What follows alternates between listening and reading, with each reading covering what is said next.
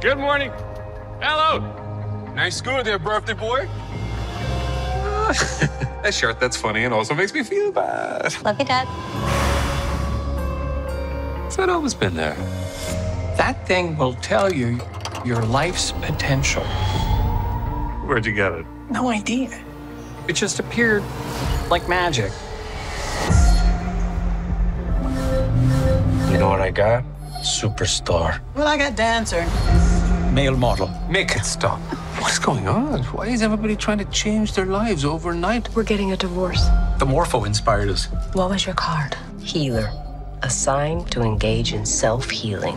Or maybe it meant doctor, as in the profession that you do every day. You asked if I was happy. Are you happy? I'm 40 years old. I have no discernible talent apart from whistling. And I've only ever been in one relationship. I don't know if I'm happy. Never had to think about it, which was nice, actually. It's not like I really believe there's a magical machine that can tell people what they're capable of. But literally everyone is trying it. So they got together a week ago and now they're married. That's fun. Maybe everything is not quite as it seems. That is deep. I think I have everything I ever wanted. Maybe you didn't want enough.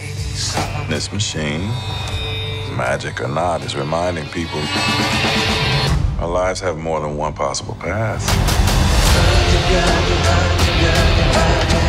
We have been asking where the Morpho came from, what's inside it.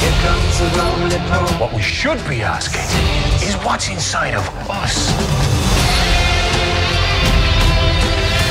You're going to decide your own life potential.